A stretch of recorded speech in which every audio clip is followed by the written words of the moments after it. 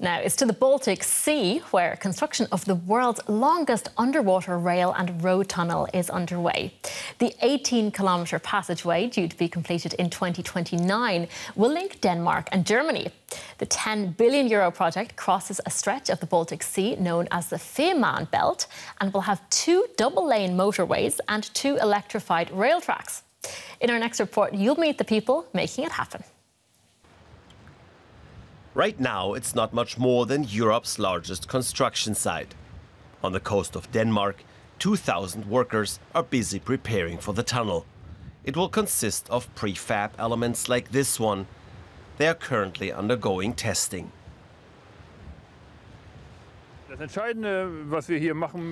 What makes these elements special is that they are poured as one piece. Usually we would first pour the foundation, then the walls, then the top.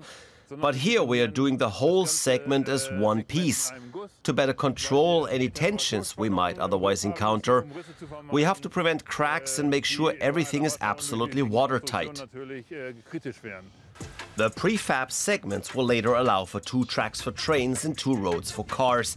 Each one is over 200 meters long and 40 meters wide. They'll be built on land, lowered into the sea and connected at a depth of 30 meters. We know that digging here will destroy some reefs, but not too many.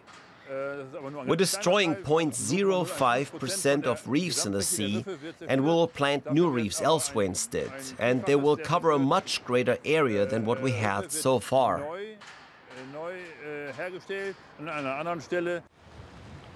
The Fehmarn Tunnel is set to connect Denmark and Germany, running underneath the Baltic Sea. Passengers in cars and trains will see travel distances cut by 160 kilometers. Train trips will be 2 hours shorter.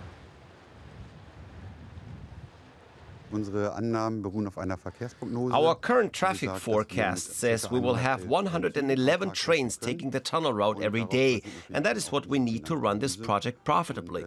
As for cars, starting in 2030, we will likely have 12,000 taking the tunnel every day. On the German coast, construction only started in 2021. Lawsuits had delayed the project here, but now it's full speed ahead for a project that's been in planning for more than 2 decades. It takes a long time to navigate the approval process in Denmark and Germany, as well as the European dimension. We had to be really patient to get here to make sure that all rules, regulations and stipulations are being followed, both really on the German and the Danish side.